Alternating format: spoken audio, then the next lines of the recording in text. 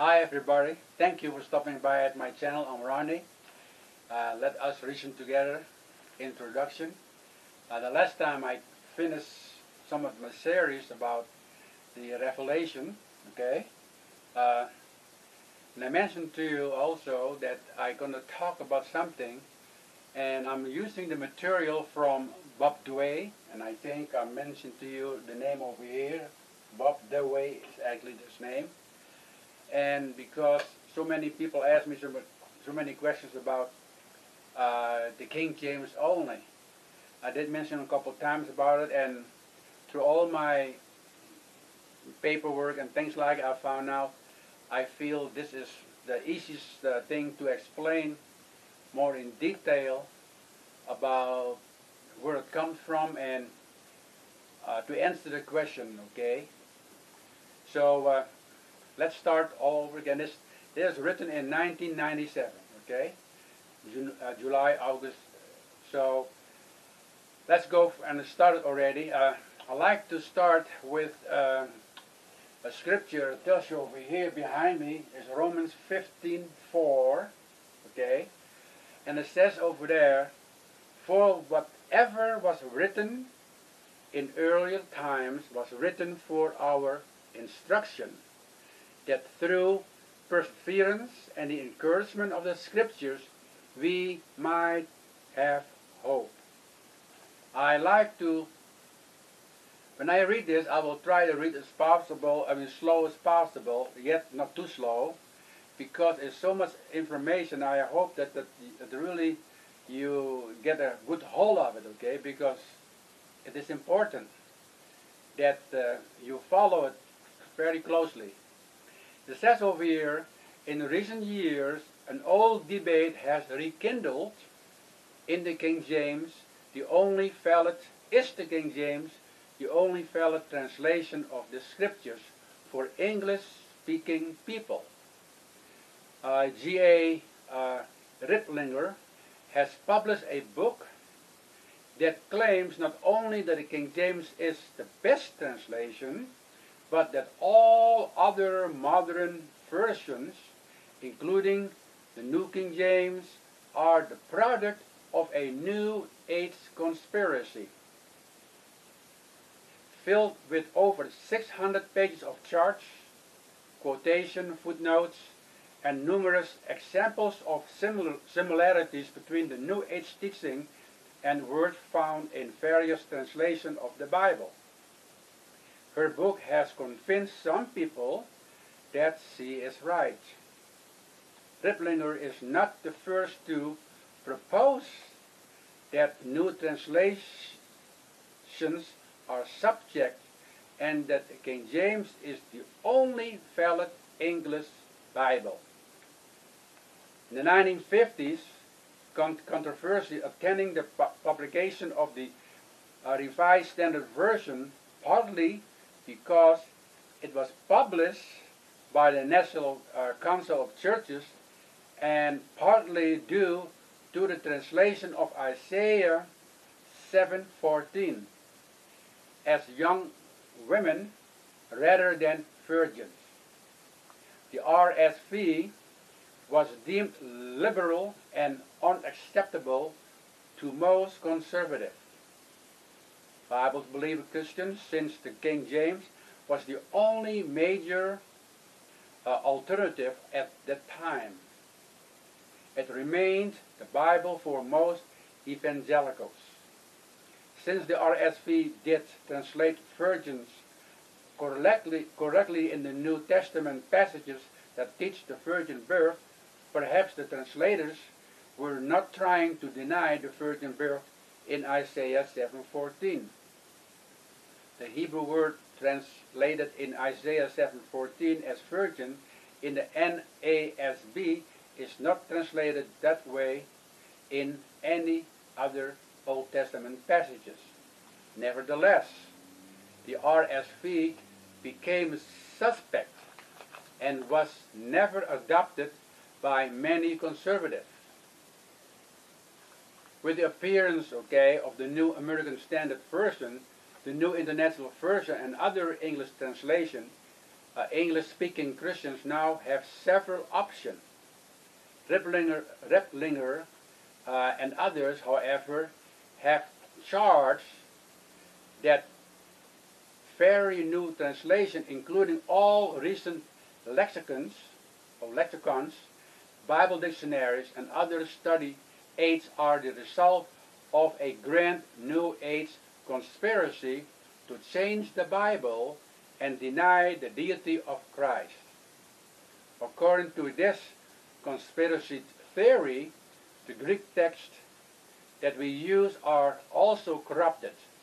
Some of the scholarly texts and lexicons indicted by Riplinger are Brown, Drivers Briggs, Allen, the New Testament, Strong's Concordance, and the Theological Dictionary of the New Testament.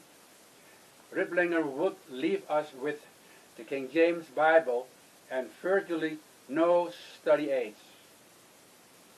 Is this God's plan? Are all of these a grand scheme of Satan?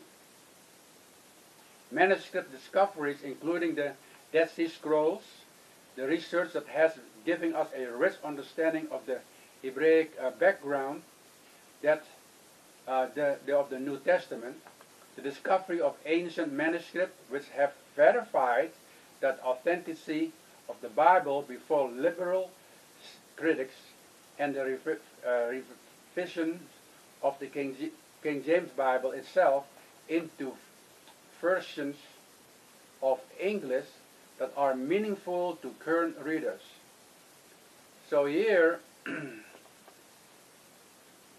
as implausible as it is, Gail Riplinger has convinced many Christians to abandon everything but their King James Bible. We'll examine that, okay, her book and the theory behind it. So here you have to understand it all started in a way because of somebody, in the RSV, okay, but Isaiah 7:14 mentioned the word young women instead of virgin. So here they make a big deal out of it, and they don't understand. And I always remember one thing: Scripture interprets Scripture, and we all know when you read certain things, let's say 10 points, okay, and 9 points are agreeing, and 1 point is not really exactly as agreeing with the 9, you stick with the 9, not just because one says no, that's not right, or a different opinion, they change the whole thing. You cannot do that, okay? So here's the beauty of, like it says over there in Romans 54, let's read it again. For whatever was written in earlier times was written for our instruction, that through perseverance and the encouragement of the Scriptures we might have hope. So let's see what is all involved in this attack, or may I use a word, from this particular person about only the King James, okay? Now, getting God's Word, the very important point is this: getting God's Word to the people, okay? To understand the problem with Riplinger's theory, we should first understand the history that led to modern English translations of the Bible. The King James Bible itself was the result of a desire to get the Word of God into common person's hand. So translating the Bible into common language of the people, in turn, was a positive result of the Reformation.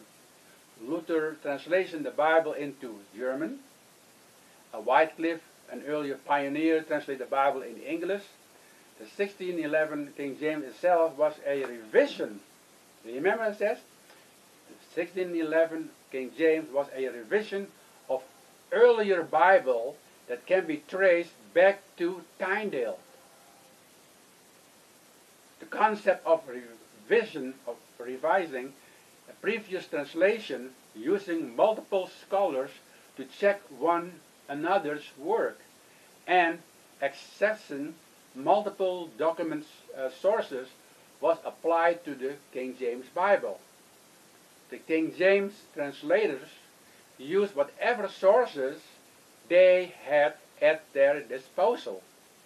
Consequently, they had consulted the translators and commentaries in all languages. You're talking about Chaldee, Hebrew, Syriac, Greek, Latin, Spanish, French, Italian, and German. So that is the same thing, okay? The motivation to use such scholarship came directly from the Reformation. Using the best sources to make accurate translations into current languages countered the Roman Catholic. It countered the Roman Catholic, insisting that the Latin Vulgate was the only authoritative translation of the Bible. Okay? The Catholic believed that. Okay?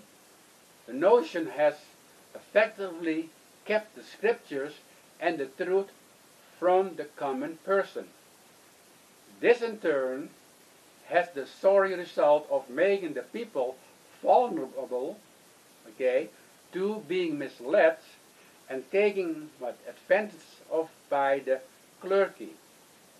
It's no wonder that many were martyred for their audacity of seeking to put the Bible in the hands of the people. What is he saying over here? The Roman Catholic, maybe you know, maybe you don't know. I remember they believe only, okay, in the Vulgate, translation. And what happened now? The real Bible, they put a chain over it, so people cannot. And other people who's trying to find out really what the Bible says, they are being what? Martyred by the Roman Catholic, because they don't want them to know what the Bible has to say. They have to listen to the clergy, period. And it still happens today, even with different religion. People don't realize that. Okay? Now, reaction against Bible translators. Okay? The strange irony is that the very argument used against modern versions today were used against the 1611 King James Version. For example, Hartwood Patterson wrote, "The which Minier, which soon after this time sent its disastrous consequences even into New England, was already in the air, and the translators were accused of giving in to the superstition of the king in their use of such words as familiar spirit, witch, and wizards." Another irony is that the King James himself was an opponent of the Puritans.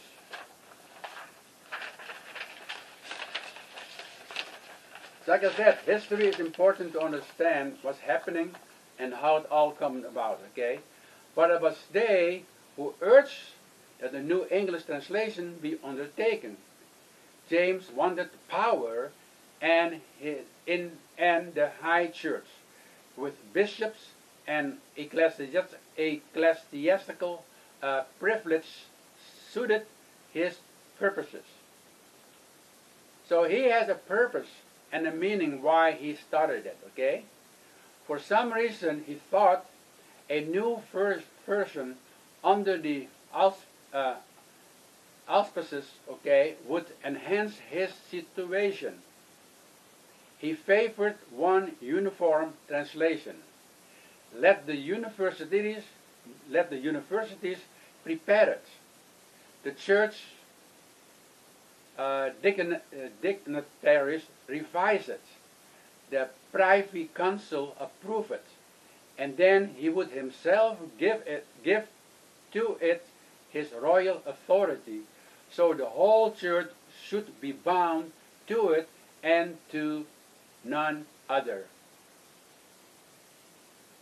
He also refused marginal notes because an English lady had given him a copy of the Geneva Bible, and the notes he found full of lurking treason against the power that be.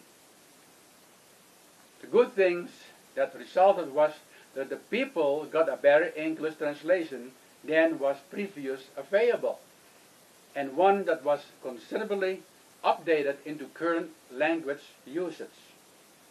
The King James use what was then modern English.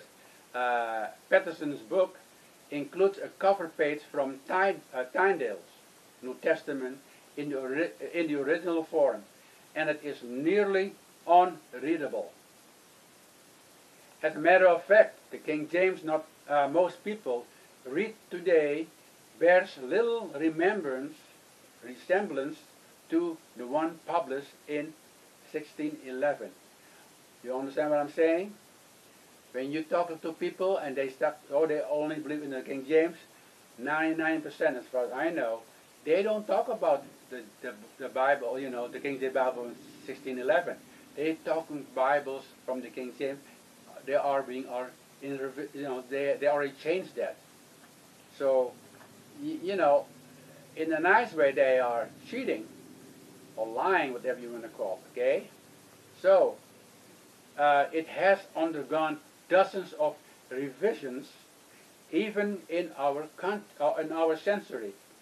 Jack Lewis comments on this and asks, which of all these revisions is to be considered the real King James? To provide a readable, scholarly translation of the Bible in the current language of the people stand in the Reformation tradition with the purpose of keeping the Scripture in the hand of the people and not confined only to the ecclesiastical elite. The King James provided that service for many years, but it cannot, as all its own revisions show, continue to do so if it is considered to be what it never claimed to be, the only English version of the Bible God wants people to read. You understand what I'm saying? I hope you understand what I'm saying. So here, they have different revisions already. They don't go back to the first King James Bible in 1611. So in reality, they are lying and cheating. And yet they believe only in the King James. A lot of people in their mind thinking, oh, the 1611. It is not true.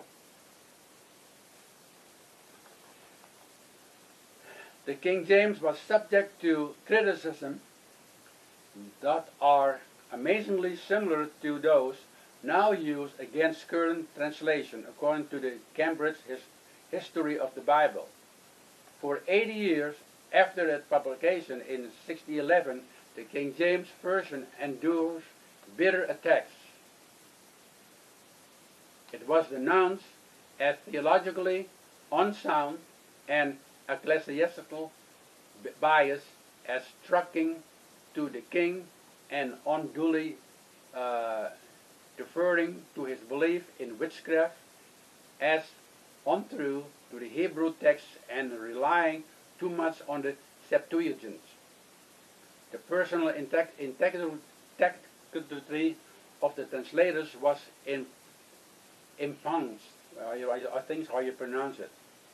Among other things, they were accused of blasphemy, most damnable corruption, intolerable deceit, and vile imposture. So here you're talking about pretty strong language, okay? They were also being attacked, and yet they continue saying, we only believe the King James Bible. Those who resent that the new translators rely on manuscript discovered of the last 100 years would have to likewise criticize the King James. They were working with texts that only recently had been available. Much of the earlier work on the Greek text had been done by Hermes in the 1600s. He had been roundly criticized because he dared depart from the sacrosanct Latin Vulgate. Okay, Adamus had dared to provide his own Latin translation. Conservative scholars like Lee, Archbishop of York, argue as men of the old learner that if Adamus, the Greek condice, did not contain what was in the Vulgate, then they should have done so and must be rejected as erroneous. So here, there are certain people already who put their own opinion in, and they start twisting things again. So here, I like to stop, and I hope, I said, that's, I like to go little by little.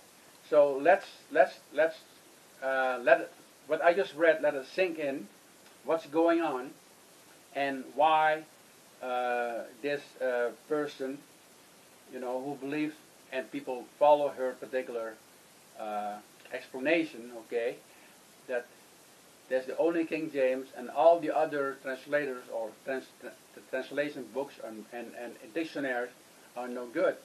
But as I shared with you in Romans 15:4, 5:14, I'm sorry, 15:4, yes, it's completely different what it says. So let's stop over here, and I will continue what he had to say more in detail, more in depth. And it's so beautiful that we have this information because this man, this Bob, did a lot of research, okay? And so, as far as I know, he's the only one I've read so far from all the other people who also are against the teaching of the only King James. They never give me all this information. So this condensed, and this man, this Bob, like I said, I respect the man of all his work and sincerity, because that's why when I teach or even I study, I have at least 4 or 5 different translations. You want to be sure. And the ones I go by is the one I pretty sure know that the translators are pretty correct and honest. So I have to stop right now. I would say then, thanks for stopping by. If you've got anything of my videos, please give me the thumb up. If you subscribe, please ring the notification bell. And I will say then, till next time, God bless you, and have a good day. Thank you very much. Bye-bye now.